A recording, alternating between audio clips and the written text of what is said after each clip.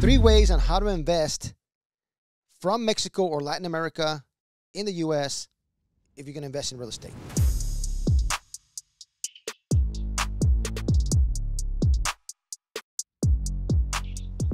Okay, I'm going to talk 3 just basic ways on how you can do that, or pretty much actually anywhere in the country or in the world, anywhere in the world you can invest in the U.S. Just check your legal, with your legal counsel, your legal team, and your CPAs on all that. Obviously, I'm not an expert, and I'm not a CPA or an attorney, but this is just entertainment purposes only. But this is how, one way that you can invest in the U.S.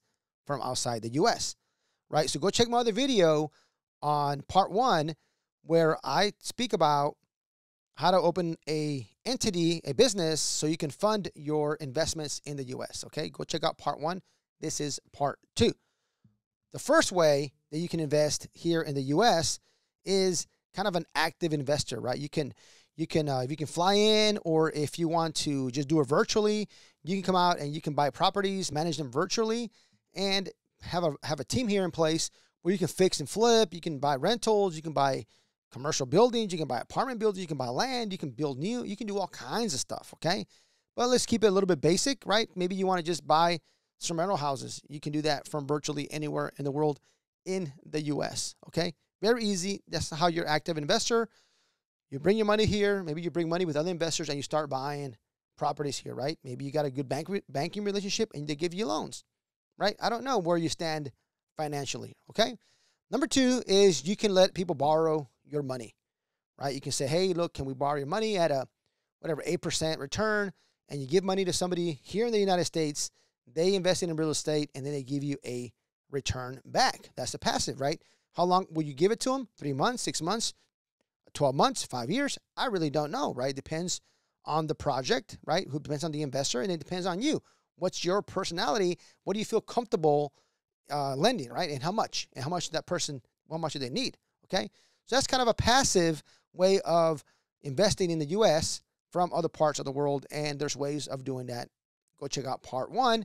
Just very basic. If you have specific questions, please leave them in the comments, and I'll try to answer them the best I can, or connect you with somebody that I know that could probably help you. Third way. I kind of like the third way. It's a little bit, it's kind of my favorite because it's kind of a combination of both. Well, not really active, but it's a combination of being a passive investor like option 2 and actually keeping some of the equity, right? Keeping some ownership of the project, right? So, for example, I'll give you some case studies that I've, working on. If we got a project and we have an investor that say, hey, we're going to buy a project that's $10 million and our down payment, we need to bring $3 million to the table, and the bank will give us the other $7 million and they'll give us the remodel, but we need $3 million as a down payment. What can you do for me if I bring you $3 million, right? This is what I would say. Look, bring me a $3 million. What's going to be maybe a 2 to 5 year project. Let's just say it's a 3-year project. And what I'll do while your $3 million is in the project, I will give you a 6% return on your money, right? 5% return on your money, 8% return on your money. Depends on the project, okay? But let's just say a 6% return on the $3 million per year, right? So what's 6% of $3 million every single year? That's $180,000. Is that right? I think that's right. I did that math quickly. So $180,000 a year that you will make as long as the money is in the project. Now, after 3 years, I love to hear about this method. I call it the Uber of real estate, right? The ultimate BRRRR, where basically what it means is you're going to raise the value of the property, and in 2, 3, 4, 5 years, whatever the business plan is, you're going to refinance it. So let's assume that the property is worth $15 million in 3 years, right? Now the bank's going to come in, and the bank's going to give you $11 million, right? If it's worth $15 million, you do a refinance, and the bank gives you $11 million. So guess what happens? You had a loan at the beginning, right? You bought it for $10 million. You had an investor who brought you $3 million, and the bank brought you the other $7 million. So you pay the first investor back, well, the bank $7 million, and then the investor, you're giving back his $3 million. You have $1 million left over, right? Now the investor already made his $180,000 a year for the first 3 years, right? He got that money. Now there's $1 million left. So what happens with this $1 million? You can structure this like a combination, right? you give the investor a 6% return on his money for as long as it's in the deal, and then he gets his money back. After that's done, the investor will keep a 20% ownership, right? Like his company, right? Especially if you're from Mexico, you have a company in the US, that LLC or that company owns 20% of that project.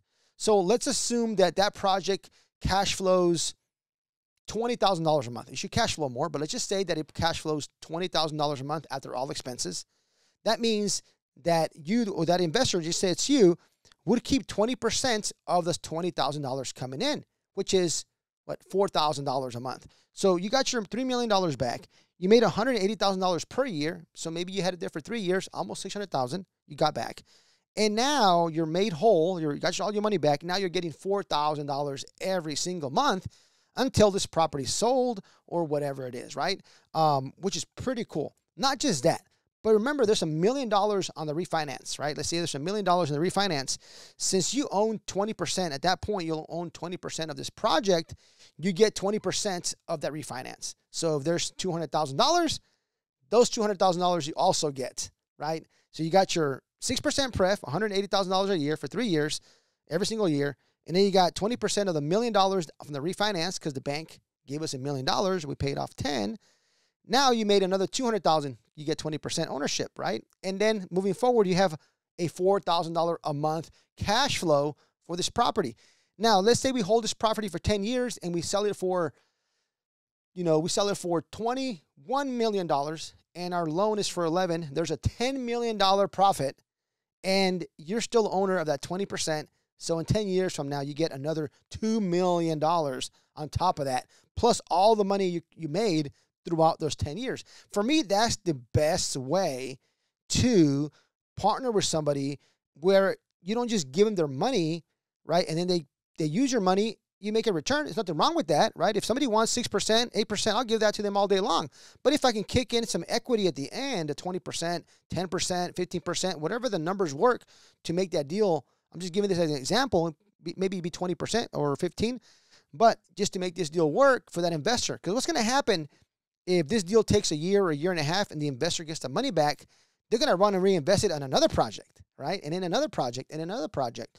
And they know people, if they got $3 million, trust me, they know people with as maybe a little bit less, but definitely know people with more money than $3 million to let you, help you invest here in the U.S. So that's like kind of my combination. It's a combination model. I like that because you get some kind of income coming in from the beginning and you actually get a cash out at the end. There's a lot of other ways to structure it, but I'm just giving you a big picture, right? Maybe if the project doesn't cash flow for the first year, you don't get paid that 6% preferred, but maybe in year 2, you get paid a little bit more. And in year 3, you get paid even more. And then when the property sells or refinance, you get all your money that you're owed. It's just a lot of ways to structure these deals to make them work as long as it's a win-win situation.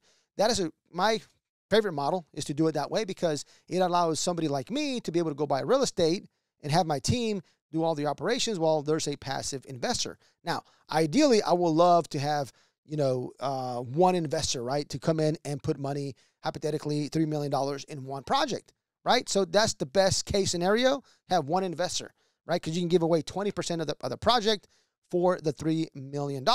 Now, maybe it might be 2 investors, maybe it's 3 investors. Each one brings in $1 million. Right? Now, if you're going to give away 20% of the project and there's 3 people that bring you money, that 20% gets split up on those 3 people, right? So it depends how much money somebody's bringing, right? Ideally, you want somebody to bring the big check, just a lot, less work, and that person makes the most money. So that's how you can do kind of a combination, right? You can get money from people here in the U.S. You get money from people from other countries. I love it, especially if you live in another country and you want to invest in the U.S., Find yourself a good operator. Find yourself somebody you like and you trust, and you like what they're buying, okay? And their personality and their investment personality fits your investment personality. So then you guys can work together and make money, long term. This is the long term wealth builder because the goal here is to try to keep the properties, keep them, for a year, 2, 3, 4, 5, and then refinance and keep them forever, right? Not try to sell if you can avoid it. Right? If the market changes, you got to sell. But ideally, you want to keep these properties. Maybe you refinance and there's no money cashed out, right? Maybe earlier I said there's $1 million cash out. What if there's no money to cash out? That's still okay. You still made your money, your 6% on your money, And moving forward, you're going to collect like $4,000 a month, right? Still a great return, especially if you keep it long term, right? Because we want to build long-term wealth, not just do transactional funding. So that is my favorite model, kind of a hybrid, a little bit of interest and a part of the project. Check out my other parts of the video. I have a part 3. We'll talk a little bit about paying taxes and how you won't be able, if you do it structurally properly, you'll pay very little taxes here in the U.S., right? Depends where you're at in other parts of the world. You can structure it a little bit different, but your money here in the U.S., you will be able to pay practically, if you do it right, 0 taxes on all the income that you make. So go check out part 3 of this 3-part, I think it's a 3-part series, might become longer. Just keep searching the YouTube channels. If you have questions on how to exactly do this, reach out to me, put a comment here. We'll send you an email. We can set up a time to have a conversation, and I can tell you exactly the right steps to be able to set up your entity in the United States, the right steps for you to invest if you want to invest passively or actively in the United States. And if you have some tax questions, I'm not really a tax professional, but I could point you in the right direction. I want you to have a pleasant and profitable investment experience in the U.S. So reach out to me if you have any questions or any doubts.